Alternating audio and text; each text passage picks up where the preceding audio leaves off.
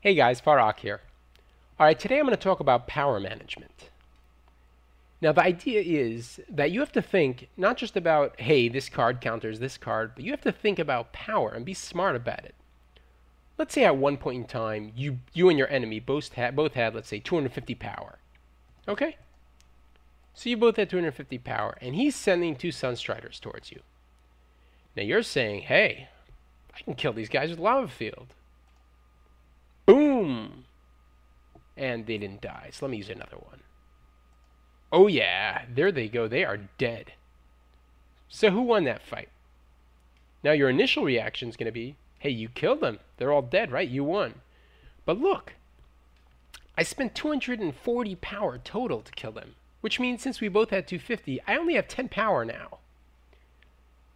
He had his 100 power from Sunstriders, which means he has 150 power left over. So I'm stuck now with 10 power. And he has 150.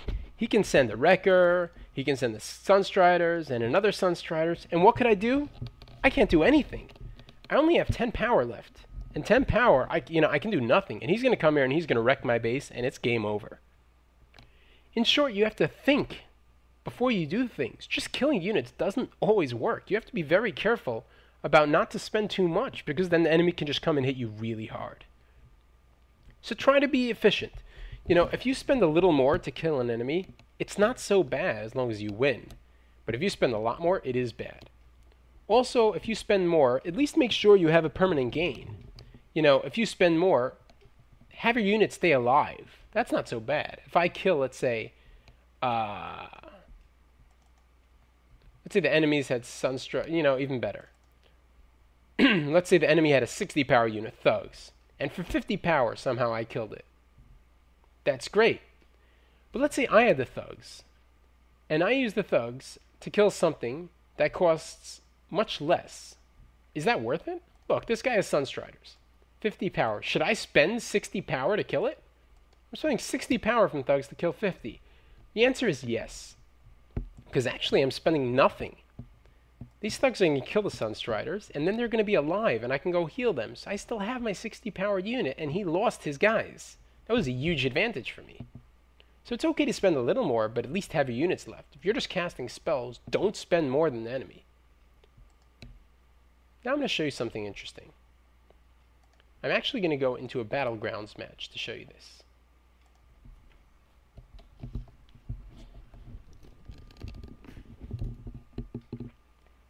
Now I'm going to talk about power wells and orbs. Power wells give you power. Now, they're very, very important. Hold on.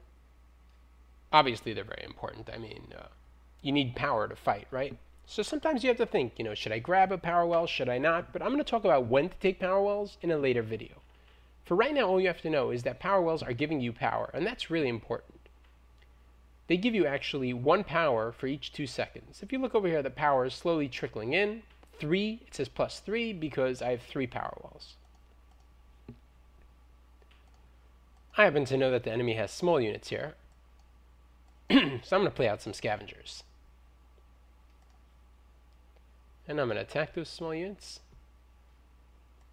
Blah, blah, blah, blah, blah. Where are they? And here they are. Okay, I'm going to win this fight. Now let's look at these scavengers. They're 60 power each. So I have 3. That's a total of 180 power. When units die, you actually get that power back in your void pool, which is fine because void power slowly trickles back into your well. It's not good if you lose units because, temporarily you're at a disadvantage because it takes time to get that power back, but it's not the end of the world because you're going to get that power back. So we have 180 power. You don't get all of it back. You get only 90% of it back. So that would be 162 power back. This is about 200 power. So I'm going to say that we'll get something around, let's say 150 more. So I'm going to get, this is getting too annoying. Anyhow, this should jump up by 162 power the minute these all die. Bingo. So you losing units, in the short run, it's really bad because you don't have units and it takes time for you to get that power back and the enemy can attack you. But it's not terrible. If you watch professionals playing, you'll see that they go straight for power wells or orbs. And you're thinking, why? Why don't they, attack units or stuff? The reason is because power wells and orb have something very unique to them, which is unlike units or buildings or spells, when they die, you do not get that power back in void. Let's see what happens if this power well dies. I'm right now at 230 in void. Nothing. And this guy? Nope. All gone. I didn't gain any void. Now sure, I can rebuild these wells, but that takes another 100 power each. I had like 500 power. Now I'm down to here, and they still didn't gain void. Let's say he comes and he hits me again at my wells. Well, I need power wells, right? So I'm going to build them back up. This is really bad. I had like 700 power before. Now what do I have? 25 and a little bit in void?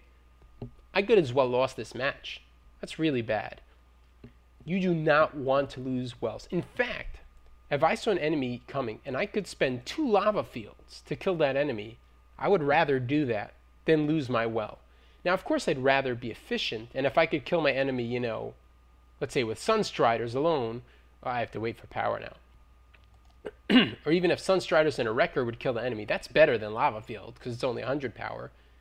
But if I was in a desperate situation, 2 Lava Fields is worth saving a single well. Now that's hard to understand, because 2 Lava Fields is 240 power, and a well is only 100.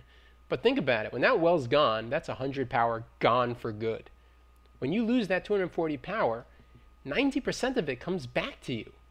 So sure, now you're at a slight disadvantage, but you're going to get that power back.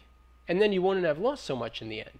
But losing wells are terrible in PvP. Orbs have the same thing. Look at that. 150, 120. No gain when my orb's gone. And I rebuild it now, and I lost that power.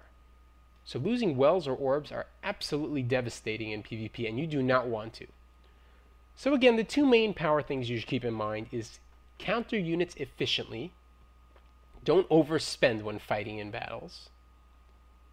And if you overspend, make sure at least your units stay alive. And most importantly, do not lose wells or orbs at all. If you have only 100 power in PvP, don't build a well, because then you're going to have no power, and the enemy can come and the enemy will kill the well. And then what was the point? Only build wells if you have a power advantage. You have a lot of power and you know you'll be able to defend it. Defending wells and orbs are perhaps the most important thing in PvP. After you defend them, and you know the enemy cannot defend theirs, go out and get their wells, kill them and kill their orbs. But be smart, because they're going to make units to save them, and then you have to think efficiently what units should counter the other units.